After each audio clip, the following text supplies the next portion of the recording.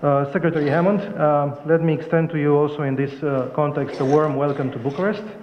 It is a special visit in a special context. First of all, because this is the first visit to Romania of a counterpart since the beginning of my mandate, but also because it takes place at the beginning of a year, 2015, which marks 135 years of diplomatic relations between Romania and the United Kingdom. It also takes place in a context, in a European context, where we have to face a lot of challenges on the European agenda, and we have discussed a lot of issues related to the EU agenda. I have mentioned the importance we attach to the freedom of movement of workers, but I have also mentioned how important it is to see UK staying inside the EU. We have reiterated our strong condemnation of terrorism after the tragic events of last week in France, and we have committed to work together bilaterally and inside the EU to be more efficient in countering such kind of threats. But we also have a complex security situation in our eastern neighborhood of both EU and NATO, requiring our resolute action within these two organizations. And allow me now to switch to Romanian. Îmi face o deosebită plăcere să-l am astăzi ca oaspete pe ministrul Afacerilor Externe al Regatului Unit al Marii Britanii și Irlandei de Nord, domnul Philip Hammond. Este un context special pentru parteneriatul strategic dintre statele noastre și am plăcerea să salut aniversarea în acest an a 135 de ani de relații diplomatice între România și Marea Britanie. Am convenit împreună să acționăm pentru a da și mai multă profunzime acestui parteneriat. Vizita domnului Hammond reprezintă o continuare firească a dialogului politic și diplomatic româno-britanic, care a fost marcat în ultimii ani prin momente cheie de importanță deosebită, care au consolidat parteneriatul nostru strategic.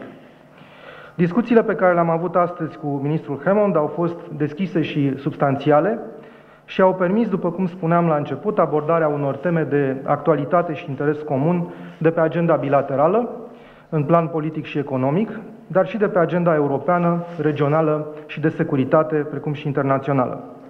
Am salutat, alături de omologul meu, tendința ascendentă a relațiilor româno-britanice, atât pe plan politic, inclusiv în dimensiunea parlamentară, cât și pentru cooperarea politică și economică, inclusiv la nivel sectorial. Din punct de vedere economic, vreau să menționez faptul că avem anul trecut, până la sfârșitul lunii septembrie, 2576,4 milioane de euro schimburi comerciale, cu o balanță comercială favorabilă României de 618,69 milioane de euro. Am exprimat dorința mea și a autorităților române de intensificare a relațiilor noastre bilaterale în contextul potențialului parteneriatului strategic. Am discutat și despre provocările economice, sociale, politice și de securitate cu care ne confruntăm la nivelul Uniunii Europene și pentru care este necesar un răspuns cuprinzător prin eforturi coordonate la nivel european. Am reiterat în acest context faptul că România rămâne un susținător al metodei comunitare ca garant al participării tuturor actorilor politici europeni la procesul decizional comun, precum și necesitatea prezervării libertăților fundamentale ale Uniunii Europene. Pledăm pentru definitivarea pieței interne, inclusiv prin garantarea deplină a libertății circulației forței de muncă, subiect pe care l-am discutat de asemenea astăzi. Pentru că noi considerăm că mobilitatea lucrătorilor are efecte economice pozitive asupra produsului intern brut al țărilor în care muncesc și contribuie la creșterea economică a statului respectiv și a economiei Uniunii Europene în general. Am abordat de asemenea dosare de actualitate, cum ar fi politica de extindere a Uniunii Europene, pe care atât România cât și Marea Britanie o susțin. Am discutat despre evoluțiile din Balcanii de Vest, din zona vecinătății estice și am exprimat susținerea pentru apropierea Republicii Moldova de Uniunea Europeană. În ceea ce privește Republica Moldova, am exprimat opinia noastră cu privire la necesitatea formării cât mai rapide a unui guvern pro-european, răspunzând astfel adecvat votului popular din 30 noiembrie 2014, astfel încât să poată să fie continuat procesul de reforme și parcursul european al Republicii Moldova. În acest context, am subliniat și necesitatea și importanța găsirii unei soluții pentru situația conflictuală din vecinătatea estică a Uniunii Europene și a NATO. Am analizat împreună situația din Ucraina și încurajăm continuarea eforturilor diplomatice în curs pentru găsirea unor soluții durabile, recunoscând în același timp relevanța regimului de sancțiuni adoptat de Uniunea Europeană.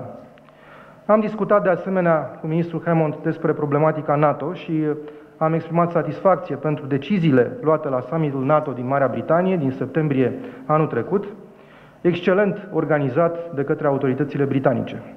I-am mulțumit de asemenea pentru decizia Marii Britanii de a continua să sprijine măsurile aliate de reasigurare a aliaților estici, inclusiv în România, și am invitat partea britanică să continuăm cooperarea politico-militară excelentă pe care o avem, inclusiv pentru implementarea deciziilor summitului din Marea Britanie, mai ales a măsurilor de adaptare care au fost decise în planul de acțiune al Alianței pentru creșterea capacității operaționale, adică în Readiness Action Plan. Urmând ca o serie de rezultate concrete, inclusiv în ceea ce privește prezența NATO pe teritoriul țării noastre, să le vedem după reuniunea ministrilor apărării din februarie 2015. Am abordat de asemenea și alte teme de actualitate pe plan internațional. E vorba despre activitatea ISIL, conflictele din Afganistan și din Siria.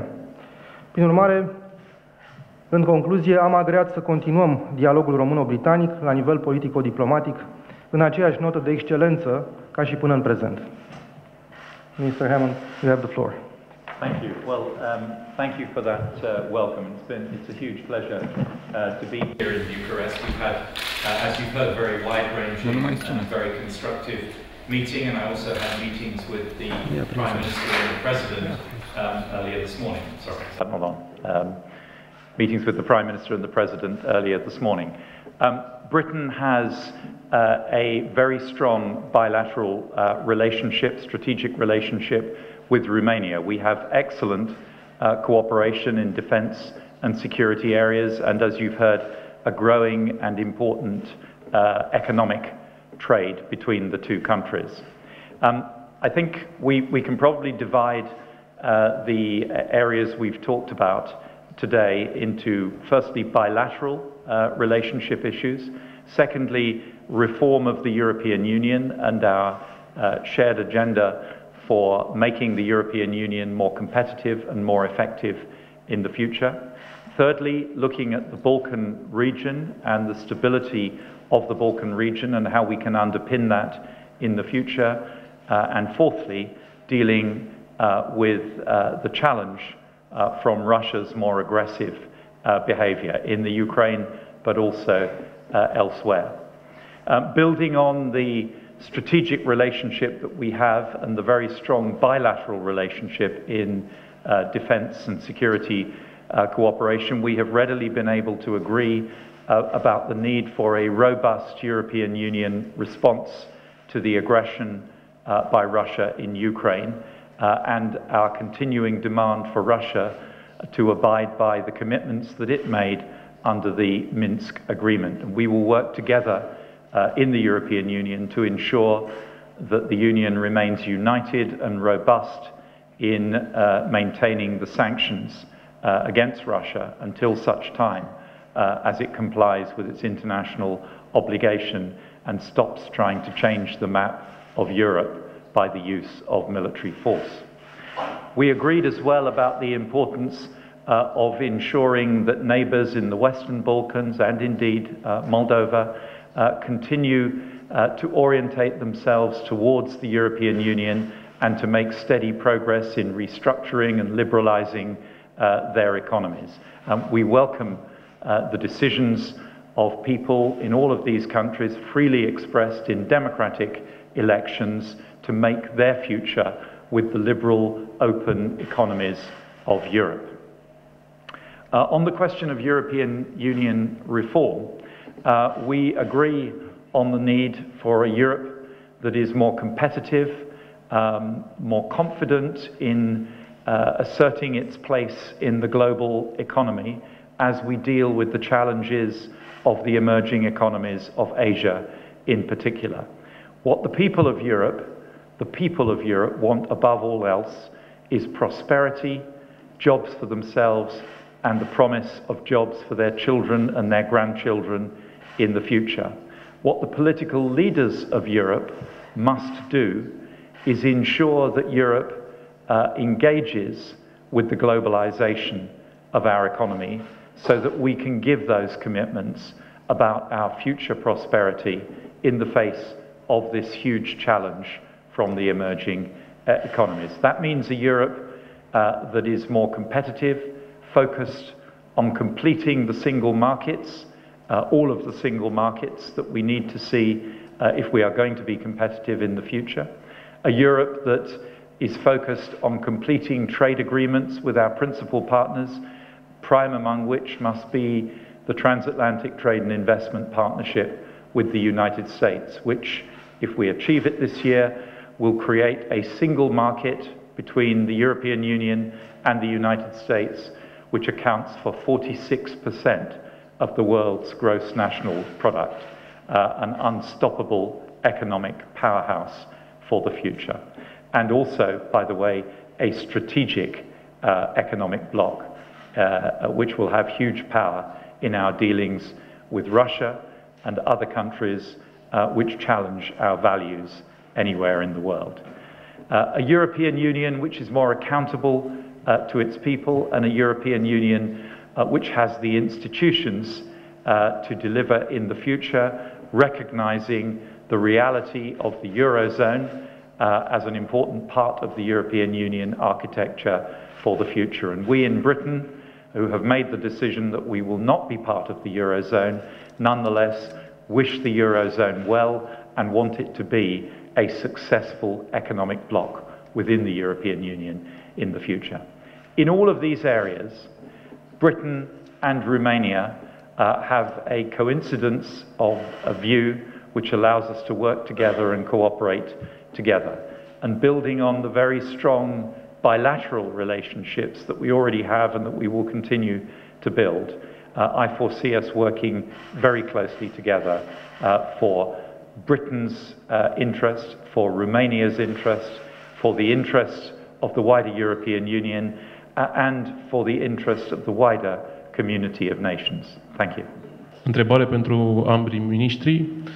Domnul Aurescu a spus la început că veți da mai multă profunzime parteneriatului geostrategic. Concret, ce înseamnă acest lucru, ce acțiuni, ce proiecte aveți în vedere în acest sens? Din perspectiva României, cred că este extrem de important să dezvoltăm și să aprofundăm în continuare parteneriatul strategic dintre România și Marea Britanie, în primul rând prin intensificarea dialogului politic la nivel înalt. Iată, este un foarte bun început, această vizită a ministrului Hammond la București. În egală măsură, prin crearea unui mecanism de consultări periodice în domeniile relevante, pe care de altfel am și discutat și menționat astăzi. Fie că este vorba despre afaceri europene, fie că este vorba despre aspecte legate de vecinătatea noastră, Balcani sau vecinătatea estică, fie că este vorba despre aspecte de securitate. De altfel, avem deja o serie întreagă de consultări pe aspecte care țin de problematica de securitate. Chiar zilele trecute a existat o rundă de consultări între Ministerele Apărării dintre cele două țări pe aceste teme. O altă zonă extrem de importantă unde dorim să continuăm să dezvoltăm este zona de cooperare economică între cele două state. Am menționat deja cifrele impresionante ale schimburilor comerciale, care nu sunt, după cum spuneam, decât cifrele care atestă schimburile până la sfârșitul lunii septembrie, prin urmare ele sunt mult mai mari pentru anul 2014. Și această tendință crescătoare trebuie să fie încurajată. Iarăși ne gândim să dezvoltăm cooperarea în domeniul energetic. Dat fiind că există un potențial considerabil în acest domeniu, avem un mix energetic similar și suntem deopotrivă interesați în dezvoltarea energiei nucleare. Un alt aspect important se referă la cooperarea în ceea ce privește vecinătatea noastră estică imediată, mai ales aprofundarea cooperării cu partenerii noștri din această vecinătate. Am discutat astăzi în mod extins despre relațiile cu Republica Moldova, cu Ucraina, problematica legată de soluționarea conflictului din Ucraina relațiile dintre Uniunea Europeană, respectiv NATO și Rusia, este extrem de important să lucrăm împreună și mă bucur că avem abordări, dacă nu identice, extrem de similare în ceea ce privește abordarea relației dintre cele două organizații și Federația Rusă, mai ales în contextul evoluțiilor din vecinătatea estică. În ce privește aspectele de securitate, iarăși avem o cooperare excelentă, vom continua această cooperare.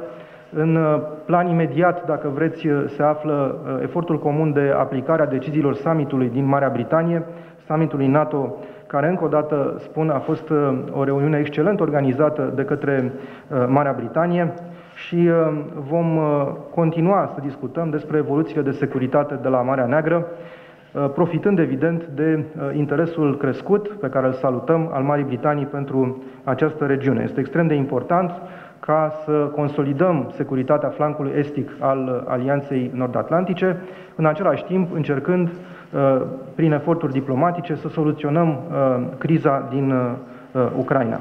Vom rămâne în continuare, și mă bucur că avem exact aceeași poziție în ceea ce privește regimul de sancțiuni care a fost adoptat de către Uniunea Europeană în ceea ce privește situația din Ucraina, în ceea ce privește Rusia. Trebuie să vedem progrese durabile în ceea ce privește soluționarea conflictului pentru a putea discuta o eventuală ajustare a regimului de sancțiuni în ceea ce privește situația din Ucraina. Nu în ultimul rând, iarăși contextul actual ne obligă să facem acest lucru, cred că putem să cooperăm și mai mult, atât în plan bilateral, cât și la nivelul organizațiilor internaționale din care suntem ambele state parte, pe linia combaterii terorismului. Well, I think I'll answer this question as follows. First of all, there is no strategic security without economic security. So underpinning everything we do is a focus on making our economies stronger and the economy of the European Union stronger. We've seen in the current confrontation with Russia over Ukraine that the economic strength of the European Union can be deployed as a strategic tool in managing a dispute. So there is an important economic dimension to our strategic relationship. The European Union itself is an important guarantor of our security, and I predict that in the future, increasingly, we will be using that economic tool to project our values and to defend our interests against those who would damage them. We, of course, are both active members of the NATO alliance, and we warmly welcome the commitment that the Romanian government, the Romanian people have made immediately to move to delivery of the Wales Summit commitment of 2% of GDP invested in defence. That is the first duty of any government, to defend its country, and by strengthening NATO in this way, we will make all of us more secure and able to be more prosperous in the future. So we will continue to work together to ensure that NATO delivers on the ambitious commitments that were made by all its members at the Wales Summit, including the measures to implement rapid reaction force and forward integration units in order to ensure that NATO can respond to a crisis in the East. We will work together for security in the Western Balkans, where it is clearly in both our interests to have countries which are increasingly in the European orbit. We will continue to be front markers in arguing for a robust response to aggression from the East. Thank you. Thank you. Mulțumim frumos.